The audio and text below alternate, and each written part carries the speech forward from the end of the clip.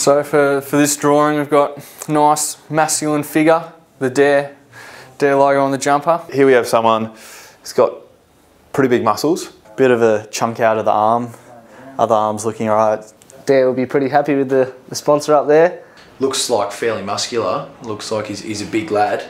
Obviously pretty big guns and good drawing of the jumper. Fair sort of hair colour, oh, pretty nice haircut, probably a haircut you could set your watch to. Big smile. Oh.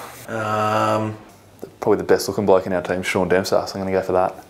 Look, I'll say Josh Bruce. Maybe I'll just go with Jack Loney, see how I go. With the red hair, it's got to be Brodie Murdoch. Jack Loney. Okay, not bad. So I didn't know it was to scale. I should have known that. It's probably about the right size of him.